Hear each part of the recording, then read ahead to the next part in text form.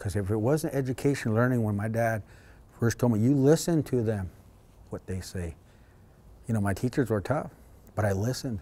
If I didn't go out to Idaho and been refined in a better, you know, it was a higher standard of education, it was a better way of life than a reservation. They were upper class, as you would say. It wasn't in a boarding school, it was living with a family who was upper class, going here, going there, teaching you to speak at engagements, teaching you to, you know, just living that, what they call it, refined life, cultured life, as they would call it. You know, I go to speaking engagements, go to dinners, and they were teaching me all these things. And I said, hey, I like this.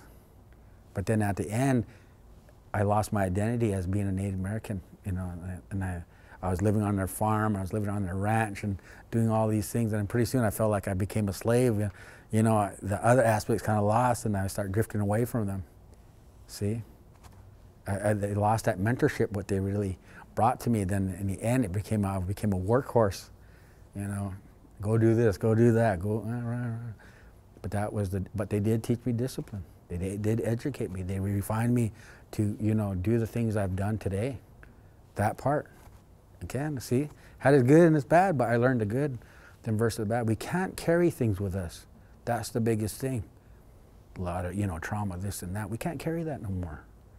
We are survivors, and you must teach how those to survive and get past that. There's forgiveness. If you want to be a Christian, you want to have forgiveness, to learn how to do that too, then. You have to let it go. And that's what I did.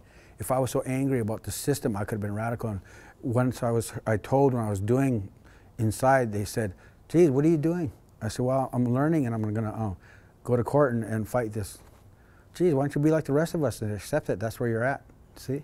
The acceptance of that's where you're at, what really at home.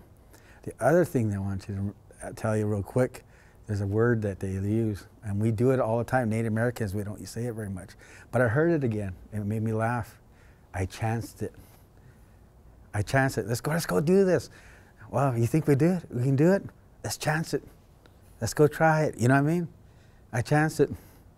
So every time we're trying to do something when it's not what we're supposed to be doing, we're saying we're going to go chance it and see if we can get away with it. And then if you look at it, take a chance at education. Take a chance at learning. The avenue is so much different, but that concept, they believe, like the Christians say, I can walk on water. Well, we think like that, but we say we chance it. We're going to try and do that. And we, you know, and we missed the mark. But what did Peter do? He yelled out, help me. And so we get in that point. Help me. I fell, I chanced it.